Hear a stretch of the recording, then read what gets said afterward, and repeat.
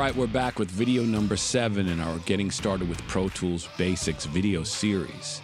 So in this video, we're going to record some more audio tracks, some more guitar parts, and we're going to learn how to punch in and out and do some different editing things we didn't do in the last one. So hope you enjoy it. Thanks. Let's dig in. So before we do anything else, we're going to do a save as. So if you go to the file menu, it says save as. So we need to make this song a little more than a 1-chord vamp. We have this 8-measure thing going on. So let's do this. Let's put what's called a marker in. So you can see your markers by Command, that infamous Command button, Command 5 on your keypad, your numeric keypad. Shows and hides.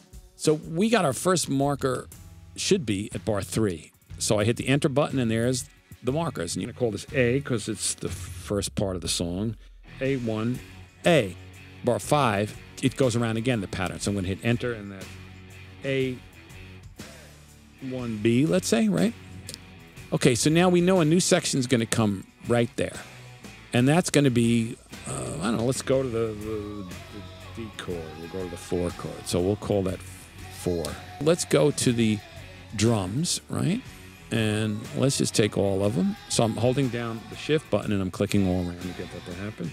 Let's hit repeat. Let's hit 1. Now we know the whole thing is repeating. So we're going to go to this track, and this is our telly track. So I'm going to plug that guitar in, make sure it's in tune, and then we're going to come up with a part. So this is kind of how the process would go if I was writing, recording, coming up with parts. You know, it's not necessarily linear. It's as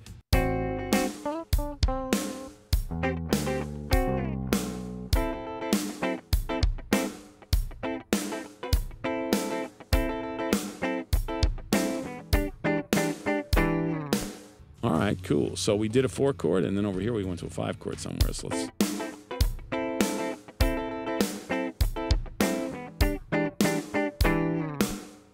I did that on the fly. You'll notice I didn't put the cursor there first. I hit the Enter key on the fly, and because we were in grid mode, it landed it right at the top of the measure, which is the grid was selected for the measure. So now I'm going to unplug this, grab the Strat, and play a little part above that. So we're going to start on the 4. So here's an interesting thing you can do. If you don't know where you are and you don't want to look around too much, you can take your memory locator and you can hit that 4 marker, and there you are.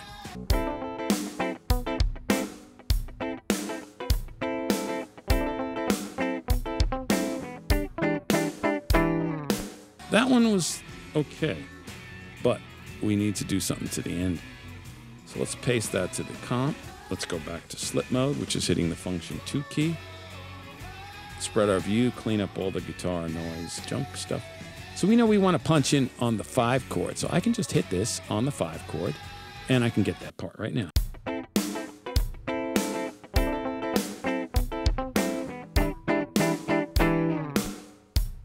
All right, so that was okay, but let's duplicate.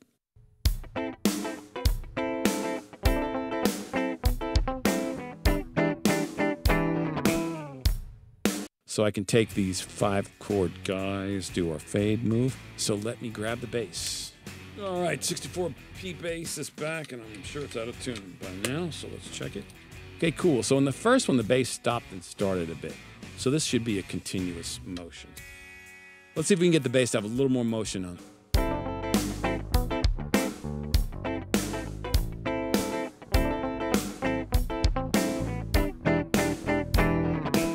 So that's the idea, poorly executed. So let's go for number 3.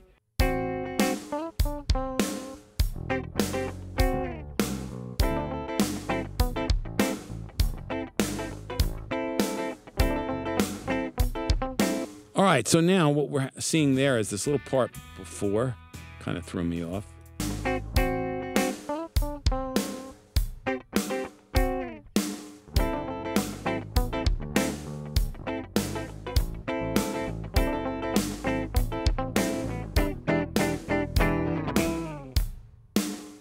All right, so let's listen to that.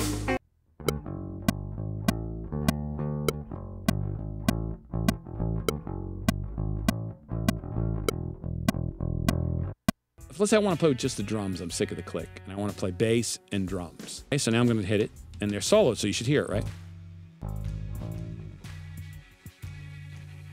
The kick, snare, and hat are generated from the MIDI, so I have to solo these to hear it.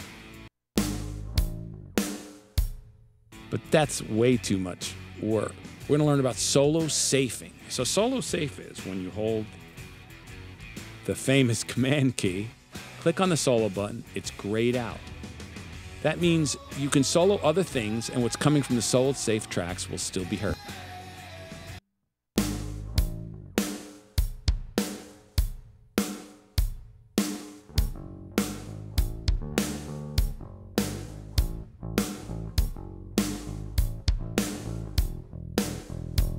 So that was pretty good. So let's go back and get rid of the first 2 takes because they're a wholly different idea.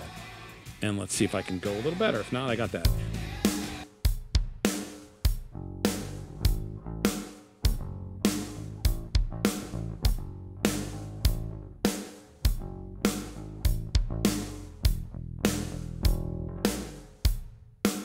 Okay, cool. I think we have something there. I want to undo the solo on all of them, or solo everybody. All you have to do is hold the Option and click. If I Option clicked, it would solo everything. If I Option click, it'll unsolo everything. So I'm going to take it out of record, and we're going to hit save. I think what I really just like is that little slide at the end. So let's go back to the DI, the first one, copy that, put that on the comp, make sure it comes in at the beginning. We didn't discuss this, so let's talk about that. When I peel this back, these 2 parts are very close. So we need to make our own crossfade. When I pull the cursor down, I get that X, and I can make a crossfade that way. The reason I can do all these moves is I have this selected up here.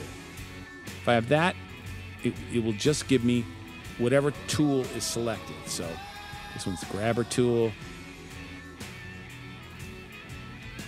All the different ones. If I have this, it's a smart tool, which means wherever I move the cursor allows me to do different functions, hopefully small. So let's go to the end.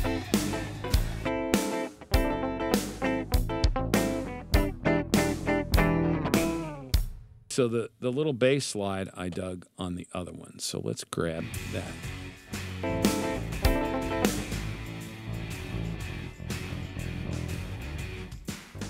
So I don't know if that's the exact spot, but you'll see what I'm going to do. I copy it, I'm going to paste it.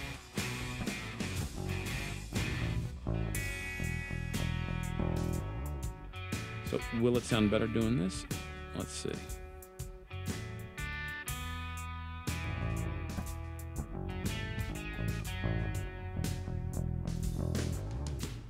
And let's highlight all the bass parts and do our fades. So thanks again for watching these Pro Tools tips videos. We do appreciate it. Hit the like button if you enjoyed this video.